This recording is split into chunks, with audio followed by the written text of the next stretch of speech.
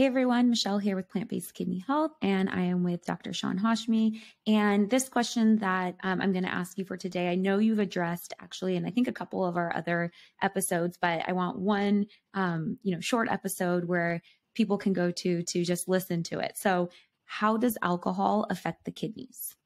All right, so this is a really interesting topic, and as you know, when we look at the research, there have been some really mixed studies, and it's created some confusion around it. So some of the studies showed that actually alcohol was good for the kidneys. In other words, people who were drinking alcohol, their kidney functions were better. Then there were studies that showed that people who were drinking alcohol, their kidneys were worse. And the question is well, which one of the studies were true? So let's talk about some of the latest studies, and hopefully they can answer a question once and for all, that what's up with all this confusion, and then we'll give you kind of an idea on what the take-home message is. So in 2021, there's a study published in Nature. This is from Lee and colleagues, 12-year study looking at about 5,700 patients going on, average age about 51, half of them were males going on.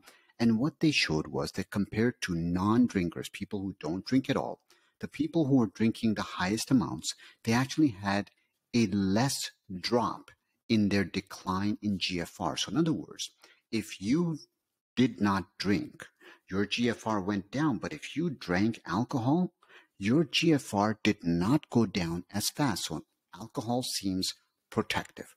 Now, this is a long-term study, 12 years. So this creates confusion because this makes us think that maybe there is a protective benefit. And as you know, even on our podcast, we've talked about the fact that alcohol can directly damage nephrons, not just to the liver and liver to kidney, but it can directly do it. So what gives? Let's look at another study. Now, this one is from 2022, just this year, and this is from Lai and colleagues, Nutrition, Metabolism, Cardiovascular Disease. Another study that's looking at 12 years. This was looking at 4,600 participants going on, and here's what they found.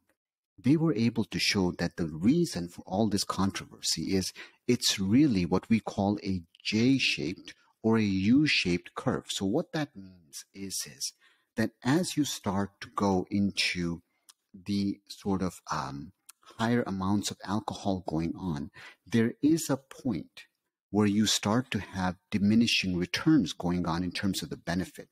So when the CKD was increased is when you saw that the alcohol consumption was increased to 18 standard drinks per week in this study. So the lowest amount was really what they found was really in the moderate drinkers, but as they started to go much higher on the alcohol, the outcomes were worse.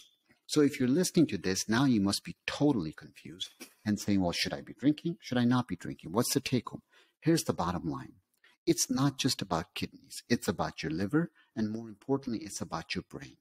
Some of the most elegant studies have come out more recently and have shown there is absolutely no safe drinking amount. Let me repeat that. There's absolutely no safe drinking amount. So if you're worried about brain health, liver health, heart health, all of those things going on, there really isn't. Now, if you enjoy a glass of wine once or twice a week, that's fine. But this idea that Americans have of drinking a couple of glasses every day, that is not okay.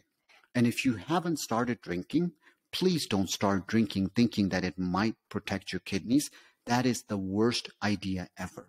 So when studies like this come out and there's confusion around it, you can always turn to us to help you clear that up, because our job is not just to look at one study, but to look at all the studies and to be able to then come up with what makes sense.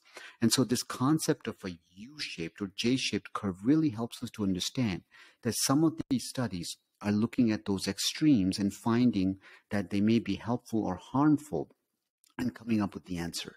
So if you drink alcohol, once again, minimize it. If you haven't started, please don't start. As always, thanks so much for checking us out. And if you got a question, drop us a line. Otherwise, we'll see you next time. Thanks.